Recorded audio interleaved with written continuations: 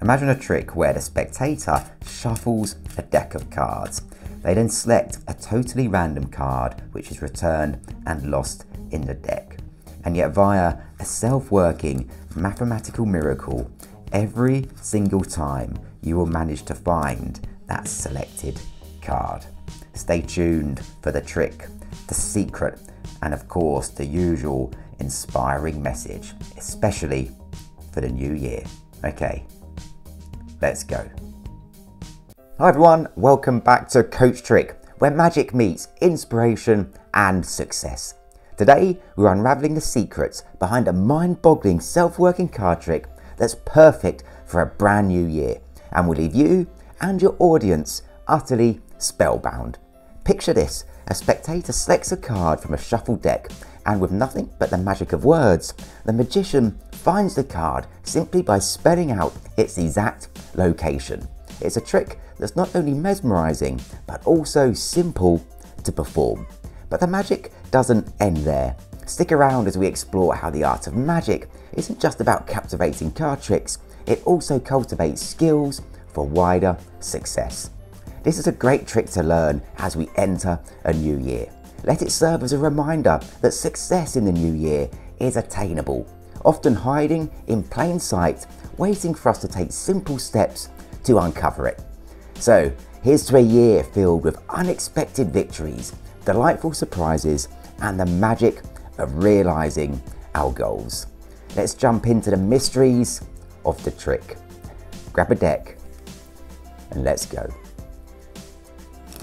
Okay, as ever, let's take a look at the effect itself. This is a really great self-working effect with a surprise and baffling ending. Now, it's not the easiest trick to demonstrate without an actual spectator, because in reality, the spectator will be making choices that you, the magician, won't know about, and that's what adds to the power and mystery of the effect. But it's such a great trick, I'm going to show you anyway. And you can start off by giving the deck a shuffle. Indeed, you can shuffle the deck as much as you like, and you can even hand the cards to the spectator and ask them to give it a shuffle also. This adds to the effect because you really do start off with a mixed up, shuffled deck. Now, at this point, you're going to ask the spectator just to think of a number, any number between 1 and 10, in order to facilitate the selection of a totally random card.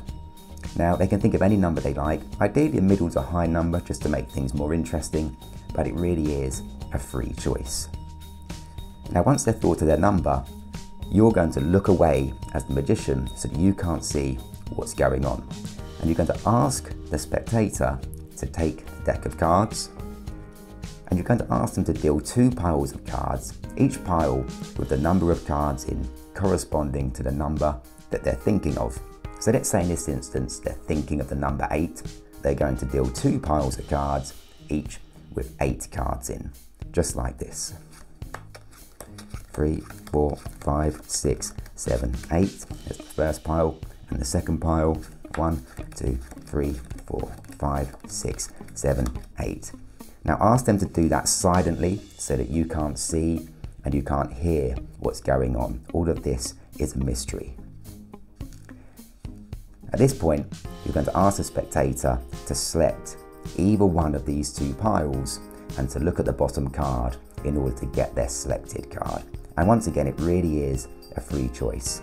You're continuing to look away as the magician so you can't see what's going on. Let's say they select this pile here, just ask them to look at the bottom card. In this instance, that's the King of Spades.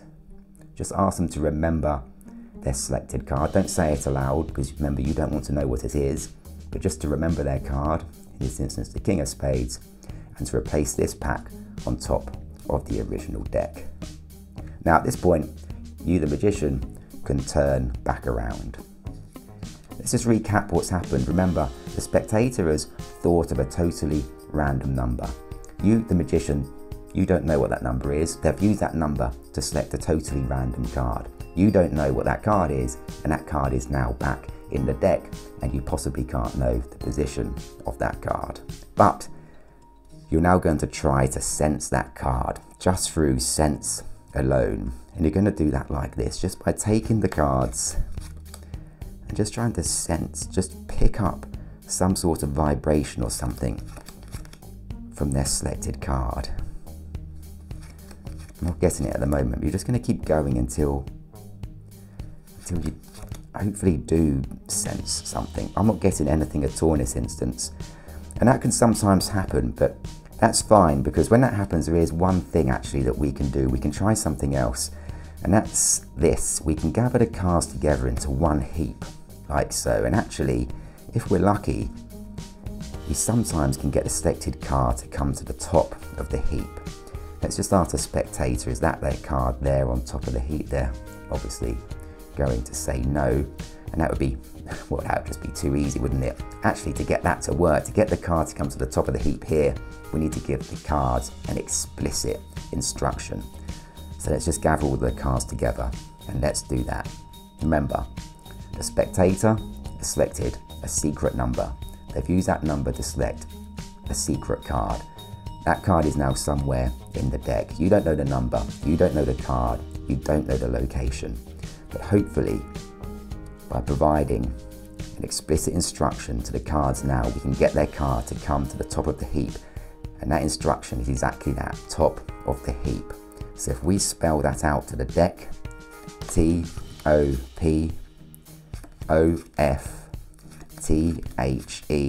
top of the H-E-A-P, heap.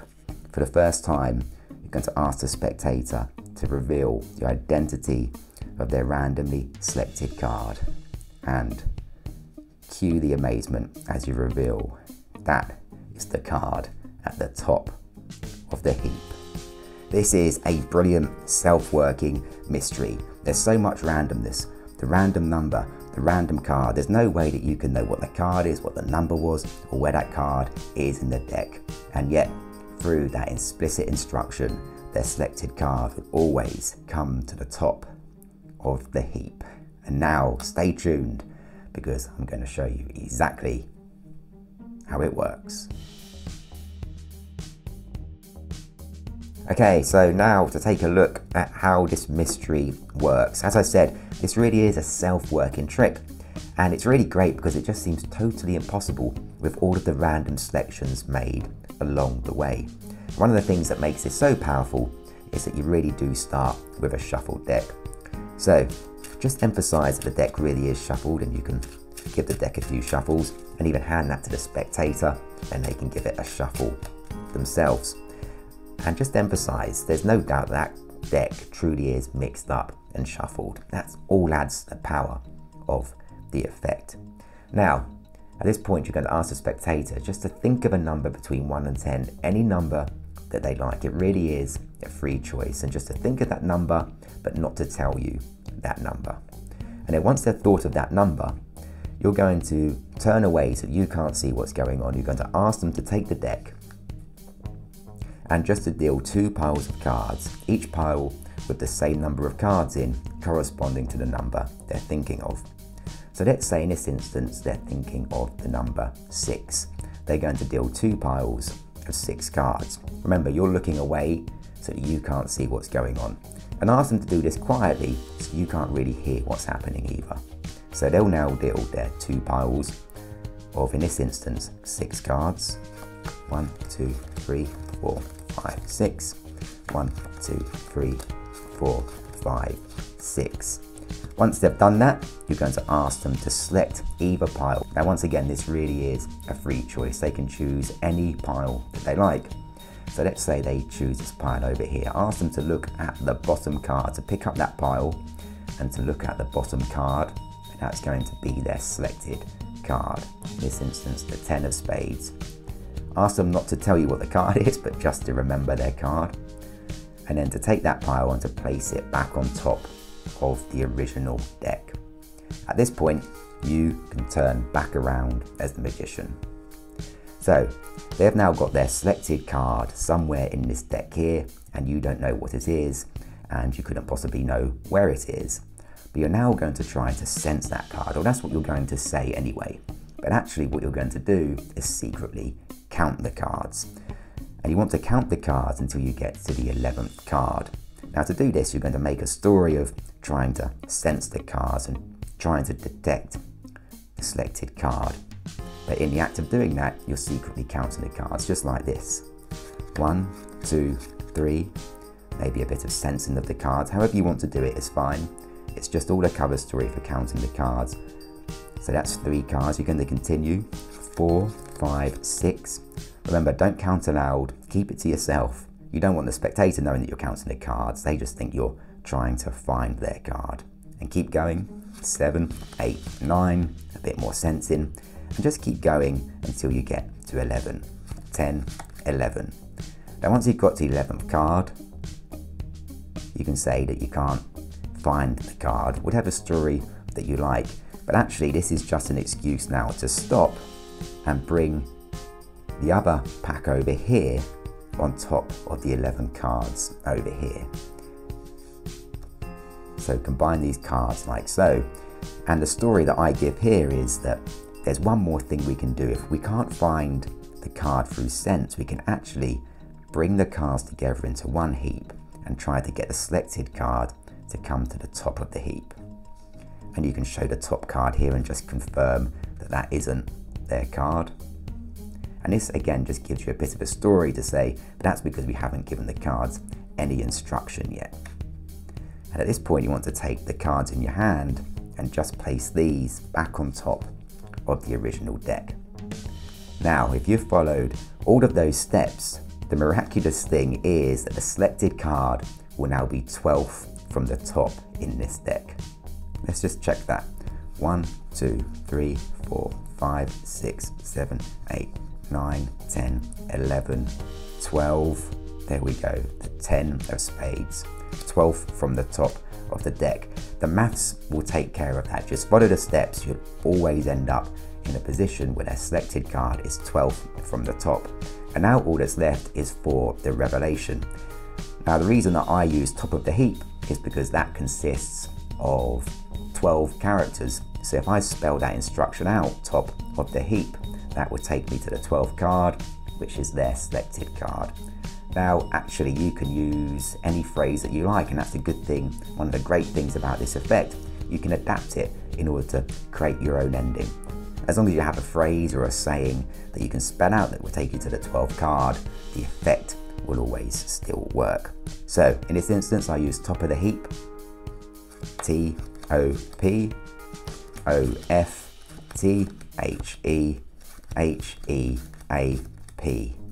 Remember, that's the 12th card, so they know it's their card. All that's left now is to reveal that. Ask them to reveal their card for the first time. Maybe emphasize once again that they selected a totally random number. They use that to select a totally random card. That went back into the deck. There's no way you know the card, the number, or the location. And yet, at the top of the heap,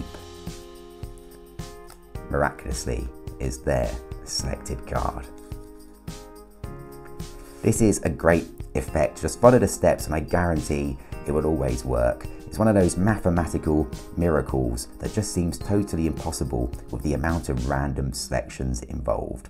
Of course, you can always make up your own story and make up your own ending. I use top of the heap because I think it works quite well, but experiment, find your own way to reveal that card.